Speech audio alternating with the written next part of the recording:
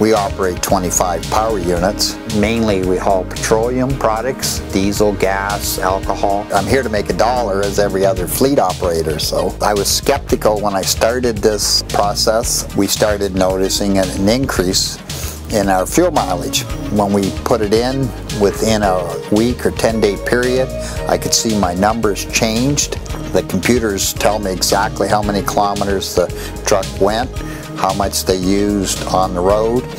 This here tells me the liters we used idling, and this over here will tell me the kilometers per liter, which is 2 years ago, this truck would get anywhere from 1.7 to 1.8. And if I quit using it for a few days, I could see my numbers going the other way. And some days we'd get as high as a 10 or 20% increase.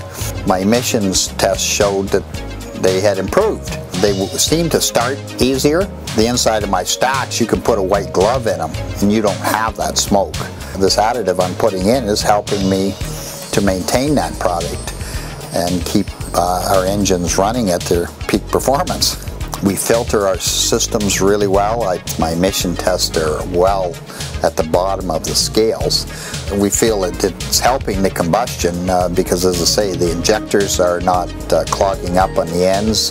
We're not getting burnt valves. We're not having fuel pump problems. The product is doing mainly what they told me it would do, and that's why I'm still using it today, 2 years later. So we wouldn't keep putting it in if it didn't give us a benefit. And part of today's engines, they need to run very hot to burn right, and these filters that are on the exhaust systems will plug up very quickly if they're idled too much and not enough heat to burn them off.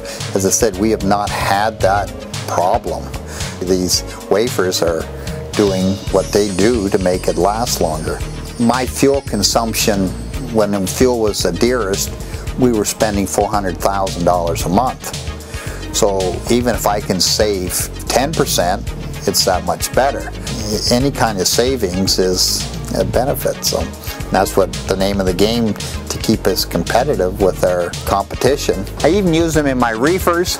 They work on my big engines that they're going to help my little engines, and the injectors and them things are very close tolerance. And we haven't had no injector problems with them either. So the environmental part of it is, we know using these tablets that my emissions have got lower. It helps the environment, and yet it still saves me money. So like I said, it was a win situation for everybody. I had convinced with my computer system that the product was doing something for us, and it was a benefit because I was saving the money.